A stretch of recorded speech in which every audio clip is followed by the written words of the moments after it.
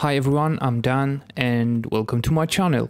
Today I will show you how to achieve an S-Log3 in this example from this to this to this using a DCTL, a programming language that allows you to create tools, in this case a color grading controller and separator in Davinci Resolve. This is powerful language, enables precise color separation, giving us a footage a unique and stunning look without using any masks. And in this example, I'll be using footage provided by Craig Pruett, who shared his Sony a7S IV camera footage in S-Log3. As you can see, weddings are a perfect way to achieve warm, earthy tones in a boho style, which has become very trendy lately. However, you can use this method for other types of footage, because, you know, sky's the limit, as long as it looks good. You will need a DCTL profile, which I will provide in the description, so you can download from a GitHub. This profile was created by Stevie Edlin, a renowned Hollywood cinematographer, and is now available as a DCTL profile. Okay, enough for the introduction, let's have some fun. First of all you need is tetra.dctl from the link in the description. As I said, it was first created by Stevie Edlin, originally implemented for the Nuke, but now you can use it as a DCTL profile. Download this, and you have to put it on your LUTs folder, so open your settings, color management, open LUT folder, and just paste it. Restart Davinci Resolve, and you are good to go. This is my node graph. It looks like this. This is first layer with the primary adjustments. These are my secondary adjustments for the masks and all other stuff. And here we can put our, film grain and halation to get that, film look. Alright, so we will try to get that look from scratch. First of all, you need to convert your footage from your S-Log3 to some kind of Rec 709, which you can use your favorite LUT. In this example, I will use my LUTs from the SM LUT pack, which you can get from my website. The first one is S-Log3 to RE-Log-C conversion node, which fixes all that kind of, greenish tones from Sony cameras. And the second one is my apply look, which gives us a Rec 709 conversion with that already filmic look. As you can see, we need to fix some things, so let's get started. Go to the clip, and now we are only making adjustments for this particular clip. So first node will be our exposure node. Let's name it exposure. We need to fix some contrast, of course. Then we also would like to, get our balance right. The next thing I'd like to do is make those as a parallel nodes. Okay, so create parallel node. Join like this. There we go. Will be our primary, fixes. On the second layer, you can make some fun with, with the colors, with the masks, all you want to do, which will not affect, the primaries. And then we can also have one node for a film grain, and I'd like to get some halation after that. Okay, so let's fix some exposure first. I'm aiming for the skin tones, maybe even some contrast, but yeah, that's right. There we go. I like to use, for the contrast, I like to use editable splines, which gives me, a much more control.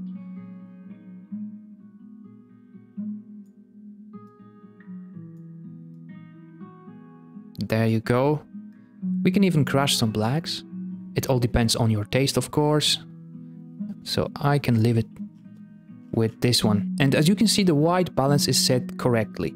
So we don't have, change things in the balance node. But we can use a DCTL node. So let me show you how can you get it. In the library, you just put DCTL. There you go. When you put your Tetra on LUTs folder, you can get it from here. Boom. And now the fun begins. As you can see, you have all those channels to mix, which gives us opportunity to get that unique look. So we start from reds, and let's make all those reds like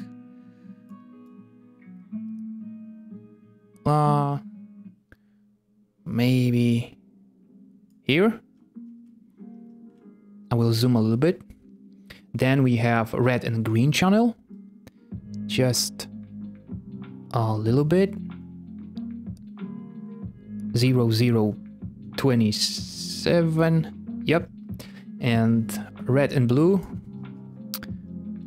Okay, let's try this one. Oh, this one will messes our skin tones, so I will leave it like here. Then we have red, green and red. So let's make some changes with that. We need to make it earthy. Like, yeah, like this. And then we have green and green, which is very important for us. For all those leaves and trees. I will put like one, maybe a little bit more, 1.4. And a little bit 58. There you go, as you can see here. Now, green and blue. Bom, bom, bom, bom. 1 point. There is not much blue here, so... And this still is not very important. Okay. 60. Maybe... Yes, somewhere here. Blue and red. Blue and red. We can go extreme and then turn back. Like... Well, maybe 1, 3, 8. Yeah, I like this. And blue and green. You can see how this actually changes our blues.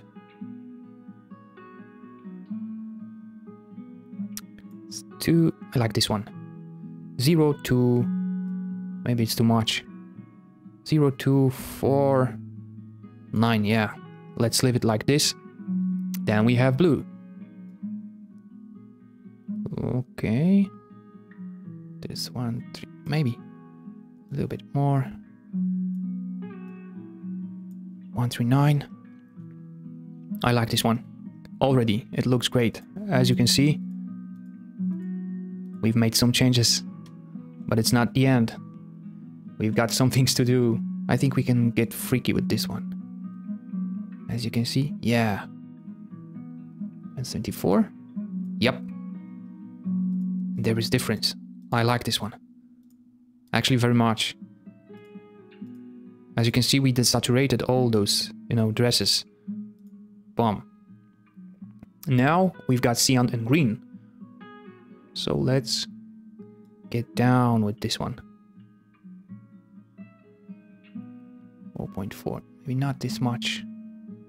0.4. I'm feeling like a sergeant right now. 0.4 maybe, yeah. Doesn't do much because we got rid of those greens. Now we get this one down. Oh, very much. A little bit more. 1.6, maybe 1.623. Boom. I like this one.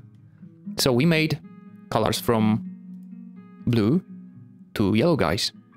And this is earthy enough for me. As you can see, we've got some, separation to do.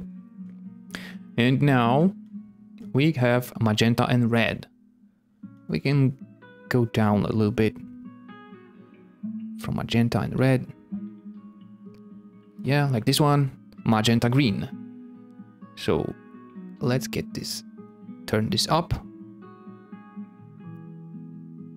And 58. Or maybe not. No, let's go down. We got some magenta here, so yeah, let's go up. So let's go up a little bit. Oh, boom. Maybe a little bit more. Yes, this is nice. And then we have magenta and blue.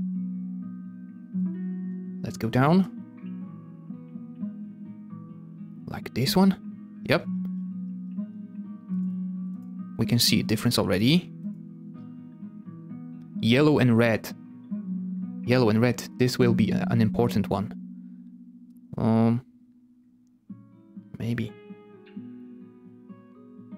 even more, like this one. Yep. Yellow and green. Let's get down with this one. Okay. 5, 2, 2. It's good enough. And then we have yellow and blue. Let's turn this up a little bit. Not too much. Okay. There you go. Bomb. White and red. This is very important because we would like to have, dress to stay white. Right? So we need to be careful. White and red. Oh, it's too much. Just a tad. Like this. As we can see, the white balance is still on the, good side. And then we have white and green. So we can add just a little bit of green. Not too much. Just like 0029. Oh, nice. This looks nice. I like it. And then we have white and blue. So you can get down with this one. Not too much. Of course, we can, as you can see, the difference is quite visible. So let's make a little bit warmer, but not too much. We want this dress looks like this is a white dress. And yeah, there you go. The next thing, very important one actually. I think we are lacking something here. I would like to pump some saturation, so I will use this node. Just in case I change my mind. When you put our saturation here, we will be saturating our whole image. But I will show you the better way, the more cinematic way. Use your color space as a HSV, and then we've got all 3 channels, like, hue, saturation, and value. So turn H off and also V off. And all we have right now is just a saturation. And no matter what we do, we will be changing a saturation. So when I put my gain up, I will be changing saturation just in the highlights.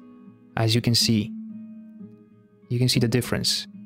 And we can make it pop a little bit. There you go. That's too much. That's enough. Before and after. Subtle change, but I like it. And now, all we have to do is put our film grain. Boom. Let's choose a preset. For example, I like 35 millimeters. Make it more visible. Boom. Yep.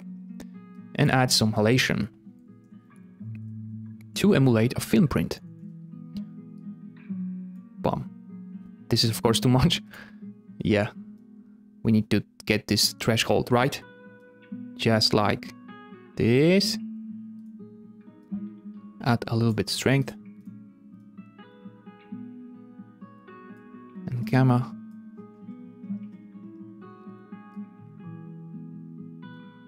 That's it. That's okay. Maybe a little bit. Yeah. Spread. And there you go. Look at the difference before and after. And all we have is that great earthy wedding video. I mean, I think it looks great. But you must be careful because it all depends on the colors of your footage. So yeah, use DCTL and you can make that, look like you want. There you go. It looks great.